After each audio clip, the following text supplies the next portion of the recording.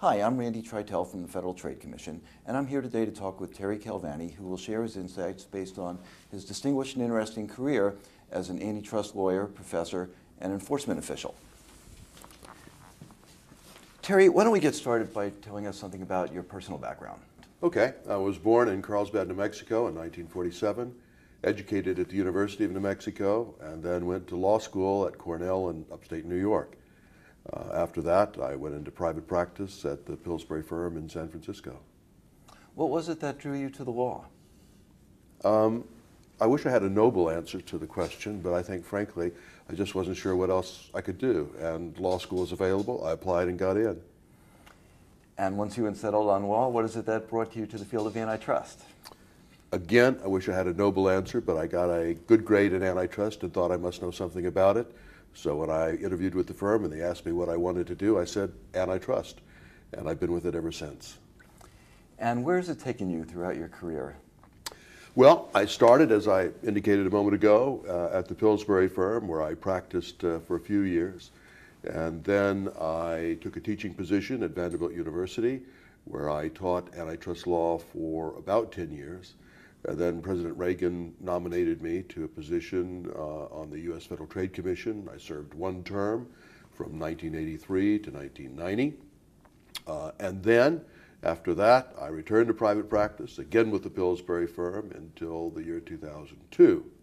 At that point, the Irish government offered me a position as a member of the Irish Competition Authority, a member of its board of directors, where I had the criminal investigations portfolio. And I did that until 2005, when I returned to the United States and joined Freshfields, Bruckhaus, Deringer in their Washington office, where I am today. I guess you could say I have not been able to hold down a job for very long at all. So your career's taken you through academia, private practice, government. What have you found rewarding about each of those experiences? Well, I think they're all different in the sense that teaching is quite different from practicing law, and that's quite different from running a law enforcement agency. But the common thread through all of them was the focus on antitrust. And I think it's sort of the synergy of all three together that's made them even more interesting than it would have been if I'd stayed with one career path throughout the entire time. Well, looking back on your private practice experience, what have you found most interesting cases or issues you've worked with? Well, I guess my private practice in antitrust has been a bit like my life in general, and that's sort of mixed up and varied. I've tried to have a mixture of government cases, both civil investigations, principally in the merger area, grand jury defense work, criminal work that is, and then maybe a third of it devoted to defense of private treble damage actions. So a mix of antitrust work. Mm-hmm. Any particular cases that stand out as formative or particularly interesting? Well, I was lucky to have participated in a lot of very big cases. I did the largest bank merger in the world at its time. I did the largest telecommunications merger in the world at its time. And then just prior to going to Ireland, I did the Chevron Texaco deal. Those large international transactions, I suppose, were maybe the most challenging and certainly the most interesting. And has your practice focused on government review or private litigation? Again, I think a mixture. About two-thirds of it government, one half of that civil, one half of that criminal, and the remainder private treble damage defense work. And as between counseling and litigation? Again, a mix. Sort of the whole story of my life, a mix. Do you have a fondest professional memory? I guess I've got a lot. I mean, the one thing that sort of sticks out is in 1974, when I was an assistant professor at Vanderbilt University, Lou Ingman, who was, I think, chairman of the Federal Trade Commission at the time, came to town. It was my job to be his host and his escort and bag carrier. And I spent, I don't know how much time preparing for the visit of the great chairman of the Federal Trade Commission, and had a great time doing that. And then it was, gosh, I forget how many years later, maybe 12 years later, when I was acting chairman of the commission, and Lou Ingman took me to dinner with his wife, Pat. And I thought, gee, that's kind of strange. In 12 years, this transition I thought that was fun. I remember that. And on the other side of the coin, do you have a worse professional memory? Yeah, I have probably several of those too, but the one that sticks out in my mind was the battle that I got into with then Chairman Dingell at the House of Representatives. You may recall that there was a power struggle between two Democratic chairmen in the House of Representatives, Chairman Thomas and Chairman Dingell, over the jurisdiction of their committees. And Dingell believed, wrongly as it turns out, that I had some documents that reflected the fact that, or his suspicion that the agency had sided with Chairman Thomas in the struggle. And so he asked for the production of the files of my attorney advisor on a particular matter, and I refused. I took the view that my attorney advisors were my attorneys and that I couldn't ask them to give me unvarnished assessment, analysis of cases if they thought Congress was going to be looking over their shoulder. They'd be writing for the public as opposed to me, for me. And so I refused to produce them. He subpoenaed them. I hired counsel, and we did this minuet for a while. And the end of the story, as you probably recall, is that I lost and ultimately had to produce the documents to the House of Representatives, which of course was a huge boring event because there was nothing in the documents of interest to anybody. But I lost that one, and I lost it in a pretty public way. Well, how did you find it coming into government after years spent in academia and private practice, sometimes as a critic of the government process? How did it square with what you expected? Well, I'd make two comments. I mean, first, it was an incredibly valuable experience for me to be able to compare and contrast the private sector and how government operates. And I think it made me a better public servant. I think that I was able to bring to my public service career insights as to how the private sector operates. And I think on return to the private sector, I was a better lawyer because I had an understanding of how government operates. So it was a good experience for me in that way. But perhaps more importantly, I think I learned a great deal of respect for the professional men and women that serve in our government, particularly the agencies that I've had the pleasure to work for or work in. And that's been a valuable experience too, valuable teaching. Well, speaking of valuable teaching, is there anybody in your life who you regard as a mentor who's had a particularly strong influence on your professional development? You know, that would be a very large number of people that I'd have to include in that list. I'm hesitant to even make a stab at it because I'm doubtless going to leave out lots of folks. But I guess Bob Summers at Cornell Law School was perhaps a model for me in my teaching career, taught me to think critically. Bill Edlund at the Pillsbury firm, for whom I worked starting back in the early 1970s, I think started me out in how to be a good lawyer. And probably on the antitrust bar, Jim Rill has been a strong mentor over the years. But there'd be a lot of others too. Any particular insights or lessons that you gained from these mentors? Oh gosh, again, a very long list. I mean, I think the most valuable professional lesson that I learned, and fortunately I think I learned it early on, was surround yourself with very bright, capable people, more capable and brighter than you are, and it'll make you look good and you'll accomplish your job better by having, you know, the people that are really outstanding around you. Well, Terry, how would you say the practice of antitrust law has changed over the course of your career? It's changed in two ways, one positive and one negative. On the positive side, antitrust law has become much more rational.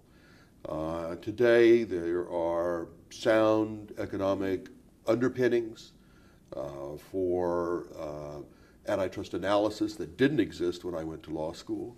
That has made the discipline itself, the subject itself, I think, more rational, more productive, and more consistent with consumer welfare, broadly defined. On the other hand, another change that's not so positive is the high cost of doing antitrust work. I mean, it's just got more and more expensive over the years, And I'm concerned about the costs that are imposed upon clients in the defense of antitrust treble damage actions, but also in appearances before the enforcement agencies, particularly in some merger matters. I mean, today, I think we run a risk of deterring smaller transactions from ever taking place because the legal cost associated with the review many times impairs the value of the entire transaction. So on the positive side, economics. On the negative side, I worry about the cost imposed upon on the clients, but ultimately on the public. Well, looking at the substantive changes that you identified, to what would you attribute them, looking at the influences of the academy, the courts, the agencies, the Congress? Well, I think you've, in a sense, previewed my answer because I'd look to the academy first. If you examine the changes in antitrust law here in the United States, but for that matter elsewhere, I think the genesis for it all is in the academy. Professors like Aaron Deringer, for example, at Chicago and later at Stanford, thought critically about competition law, about antitrust. They imparted that critical thinking to their students. Their students matured, took positions of prominence at the bar, in the judiciary, at the federal agencies, and what was academic thinking became public policy. So I'd say the beginnings were in the universities, and over time, those teachings have moved from the musings of professors into public policy. How durable would you say those changes are? There would probably be some who say that antitrust has coalesced into a bipartisan fundamental consensus. Are we at the end of antitrust history? Well, I can answer the first part of it by saying that there clearly is a consensus, I think a bipartisan consensus on the canon of antitrust. I mean, clearly there are differences. There'll always be differences between administrations, but those differences are largely at the margin. There truly is a consensus. Now, are we at the end of the road? Have we reached perfection? I think the answer to that's obviously no. Antitrust is at its bottom applied industrial organization economics. Economics is not static, it's a dynamic discipline. There will be changes. What we think today, a couple of generations later, may look silly and foolish. Precisely where all this goes, I don't know, but the one thing I am certain of, we're not at the end of the road and there'll continue to be changes. But the changes that you envision would then be based on new economic learning. How confident are you in that assumption rather than antitrust could go back to being based on other considerations? Well, I'm pretty confident about that. I mean, that's like saying, how confident are you that preparing breakfast will remain part of cooking? I think it will be because antitrust is, at bottom, applied economics. And to change the underlying predicate of antitrust, I think, would be to change the discipline itself. So I'm pretty confident economics is going to remain at the core. Precisely where economics takes us, as to that, my crystal ball is not at all clear. So you don't see populism coming back as the underlying rationale of antitrust policy? I think there'll be ebbs and flows. Populism or populist antitrust has not ended. There's legislation currently pending on the Hill that really has populism as its underlying predicate. So that's not at an end, and we'll see increases and decreases over time. But I don't think we'll go back to the good old days of Brown Shoe and its progeny, where populism was really at the centerpiece of antitrust public policy. I think those days are gone, hopefully forever.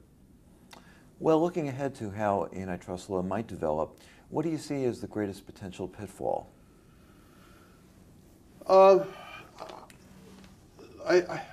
Probably a good number. One of them that I'm concerned on, I don't want to just go back and reiterate what I said a moment ago, is the increasing cost of American litigation and the increasing cost of agency reviews. And I'm worried about where that's taking us. I mean, what it cost to do an HSR filing 20 years ago, including a second request, and what it costs today are quite different, even when you adjust for inflation. So using constant dollars, I'm convinced that the process has gotten very expensive. Terry, it seems that in the last couple of terms in particular, the Supreme Court has showed an increased interest in the antitrust field. What would you attribute that to, and what do you think it portends? I don't want to make too much out of it. I mean, I think antitrust is of greater interest to the population generally than it was 10, 15 years ago. If that's true, then it's not surprising that we see more antitrust cases on the court's docket. Now, precisely why the Supreme Court takes the cases that it does, that's a question that I'm ill prepared to answer. I mean, one might ask why the court's been fascinated with the Robinson-Patman Act over its history. Probably more Robinson-Patman Act Supreme Court cases than there are in any other area, and that remains a mystery to me. So I guess that part of the question I have got to confess ignorance. Terry, you've had perhaps a unique experience in serving as a commissioner, both in the United States and abroad. What differences do you see in the way that antitrust is practiced and enforced outside the United States? Clearly, there is a convergence throughout the world as to antitrust policy. We're seeing antitrust look substantively more and more alike, whether we're looking to Europe or the United States, or Latin America, or Asia. There's clearly a convergence taking place. Maybe a good example is the work that you did for the International Competition Network, where we've seen really a convergence in merger process and the way that agencies around the globe analyze merger transactions. So we're seeing convergence. By the same token, we oftentimes, I think, ignore the differences that exist in process. So while the substance of the law remains very much the same, the way the law is implemented is really there remain substantial differences. Well, let's go back a step. When you started practicing, there were probably only a handful of jurisdictions that had an antitrust law, and even fewer that really enforced them, whereas today we see almost 100 countries that have an antitrust law. Is this a good development? Well, I think it is a good development, but it also has cost, and we need to be aware of both of them. It's a good development to have competition policies in place in countries around the globe because it's good for their consumers, it's good for their citizens. We ought to applaud that. The danger is an absence of coordination among the enforcement agencies, where you have dramatic duplication, triplication, I don't know what the words would be after that, of costs. For example, before I took my position with the Irish government, I did an international merger transaction. We were reviewed by the US authorities, the EU, and I think 25 other jurisdictions, each conducting its own independent investigation. I'm not suggesting that that was wrong. I'm not suggesting for a moment that there was some fatal flaw with that. But we need to be careful that we don't create a monster where the cost of doing international transactions becomes so incredibly high that people can't do them. Do you see any similar risk on the domestic side of multiple enforcement? Yes, not surprisingly, in light of things that I've said before, I think that the U.S. has a crazy quilt of competition law enforcement. We have the Federal Trade Commission, the Department of Justice, and then 50 states' attorneys general. In the transaction that I referenced a moment ago, I believe that we had some 15 different state attorneys general investigating the very same transaction and doing so independently. That's not sound public policy. Even within the European Union, where you've got the Commission and member states, and where member states also have their own enforcement agencies and their own laws, there is at least a consensus of how cases ought to be allocated between the member states and the European Union. We don't have that in the United States, and we should have. On the international side, you've identified a process concern, but what about on the substantive side, if many of those agencies haven't undergone the conversion to economics that we've seen in the United States?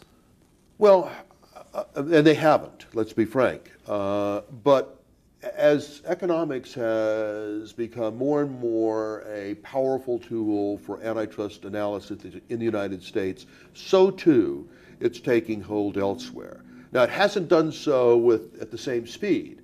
For example, at the European Commission in Brussels, economics has played less of a role there than it has in the United States, but economics has come to Brussels. It's come late, but it's come, and we are beginning to see the impact of greater economic sophistication, greater economic analysis in the application of competition policy in Europe and elsewhere. So it's not only on the horizon, it's there. If you were to ask me why has it taken a longer period of time, I think that a reason may well be the revolving door that exists in the United States, but has existed, at least to date, much less prominently in Europe and elsewhere. In the US, competition policy has been fertilized in a way by having academics come into the agencies, agency people go into private practice, public servants go into private practice. This sort of revolving door between the academy, private practice, and government service has brought new people and new ideas into the public service in a way that we haven't seen in Europe. And some of those new ideas have involved the application of economics to antitrust. So that's a good practice that you see as a potentially good export from the United States elsewhere. Are there others that you see? And conversely, are there lessons that you think we in the United States can learn from the experience of other antitrust systems? Well, on the latter part, yes. I mean, I think clearly we in the United States don't have it all right, and there are lessons that we can learn. I think one of the ones that's most necessary is to think about how we allocate antitrust jurisdiction in the United States. I touched on that just a moment ago. The Europeans, with the so-called modernization, with Regulation 1 of 2003, reached a consensus as to how jurisdiction ought to be shared between the member states and the Commission. And we've made no progress that I can see in doing something similar between our federal government agencies, our federal agencies, and our state agencies, where everything remains run amok. Well, looking at the international landscape then, as between the pessimists who see this as a cascading series of burdens and conflicts, or optimists who think antitrust can help bring benefits to economies and see a trend toward convergence, where would you see yourself? I'm on the optimistic side. I think that we are making progress. The ICN work in mergers is a great example of that. We're doing I think internationally, a better job than we've done before. But that's not to say that it's time to sit back and say, oh, gee, everything's perfect, we don't need to continue. The work of the ICN remains important, remains vital, because we've had some real successes in merger law. Doesn't mean that it's time to rest on our laurels. And thankfully, I think that view is shared by most. Okay, well, moving away from the international area, Terry, is there someone who you regard as the best antitrust lawyer? I'm not going to go there. That'd be very thin ice on which to skate. There are lots. The American bar has been blessed. The international bar has been blessed with very fine practitioners. With whom it's been my pleasure, many of whom to work over the years. As I think back on my career, I mean, I guess if I had to identify the most exciting oral argument I ever saw would be Fred Rowe's argument in the General Motors case before the commission, which ought to have been filmed because it was masterful. But Fred would have a long list of compatriots if I tried to single out or focus on the best of the best. It's a big group. Well, are there any antitrust books that you think are the best?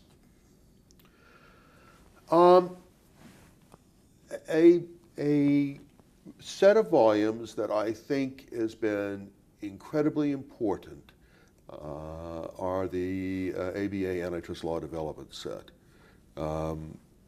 It's been incredibly useful, and its utility has given it, I think, a great deal of value. I mean, it is basically a restatement of the law. I'm not going to say that it's any more than that. But it would be a very important book. Other books that I think have been very important also would be those by Dick Posner, Bob Bork, and the late Phil Arita. Their works, I think, ought to be on the bookshelf of any serious competition lawyer or policymaker. Okay, well, you mentioned the ABA antitrust section's Antitrust Law Developments book, and you've been very involved in this section. How did that come about? Pretty much by accident, like the rest of my career. Seemed like a good idea and it might be fun, and I think I became a subcommittee chairman in maybe 1974, something like that. And have you found the experience beneficial in the section? Yeah, I mean the section, at times I've been very active and at times not active at all. But yes, looking back on it, it's been a positive experience. Terry, any lessons from your career that you can share? Most important lessons or experiences you've had? Oh, well, I think one lesson that I learned very early on, and it's one that young lawyers at least ought to learn early, and that is treat your support staff very nicely, because they'll help make you or destroy you. And so I guess that's an important one that sometimes doesn't make its way into the books. That would be a good one, and maybe all of us need to be reminded from time to time that a good dose of humility never hurts anyone. Good. Well, any last words of wisdom, especially for young budding lawyers? Well, I've enjoyed my career. I wouldn't suggest that anybody be as peripatetic as I've been, moving from here and there, but I encourage people to think about getting out of whatever they're doing and doing something different for a while. I've had a lot of fun doing it. Good. Well, thanks very much. Thank you.